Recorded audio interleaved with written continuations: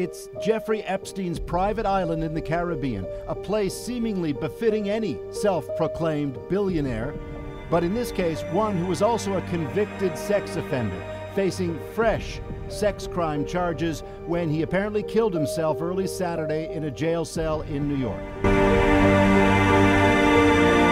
Late Jeffrey Epstein is accused of trafficking underage girls. Jeffrey Epstein. We are out in front of Epstein's mansion on the Upper East Side of Manhattan. Jeffrey Epstein. In the Jeffrey Epstein case. It's Jeffrey Epstein. Accused sex trafficker Jeffrey Epstein is dead.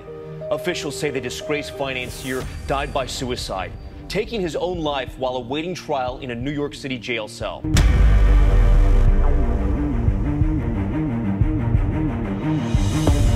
And Les Wexner, the retail mogul behind Victoria's Secret, has gotten kind of caught up in this whole debacle. How is he involved here, Les Wexner? So on one hand, he's not involved in this issue at all, but on the other hand, he does have very close ties to Jeff Epstein, former CFO of The Limited, which is a precursor company to the L brand, saying that the relationship was not on par. Or at least Mr. Wexner gave him this really expensive townhouse here. Yeah. So there was a transfer of the townhouse. It's very blurry if you look at how that happened for zero, and then there was payment. It's unclear, the money trail. And then also, don't forget, he also transferred the jet over, a Boeing 727. But over the past few months, L Brand founder Les Wexner's accomplishments have been mere footnotes as we continue to learn more about his connection with convicted sex offender Jeffrey Epstein. About the relationship between Les Wexner and the disgraced financial manager Jeffrey Epstein. Now, according to the L Brand CEO, Epstein misappropriated millions of dollars from him and his foundation. Now this letter from Wexner digs even deeper into that relationship. The letter, directed to the Wexner Foundation community, acknowledges that in the early 1990s, Epstein became a trustee of the foundation. Several years later, as it was agreed upon that Epstein would step away from managing the L Brand CEO's finances, Wexner states, and I quote, "We discovered that he had misappropriated vast sums of money."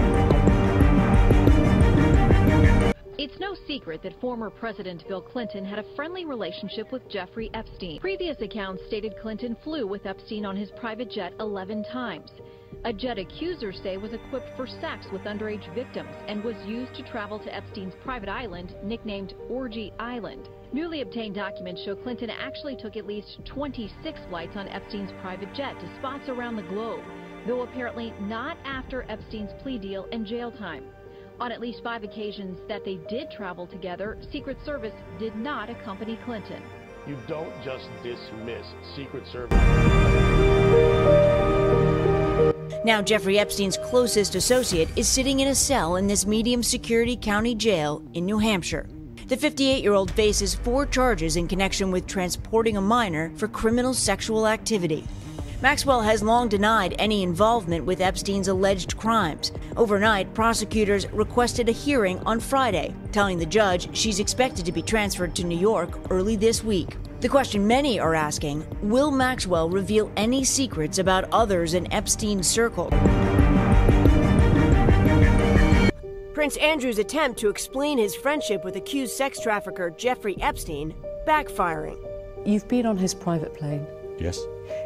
You've been to stay on his private island. Yes. You've stayed at his home in Palm Beach. Yes. The Duke of York generating a new wave of questions in what has become a sea of speculation surrounding his ties to Epstein. Prince Andrew denied he ever saw his former friend with underage girls in a pointed and detailed interview with the BBC. Do I regret the fact that he has quite obviously conducted himself in a manner unbecoming? Yes. Unbecoming? He was a sex offender. Yeah, I'm sorry, I'm being polite, in the sense that he was a sex offender. Queen Elizabeth's son, who is 8th in line to the throne, was specifically asked about his 2010 visit to Epstein's Manhattan mansion, after the financier pleaded guilty to soliciting minors for prostitution.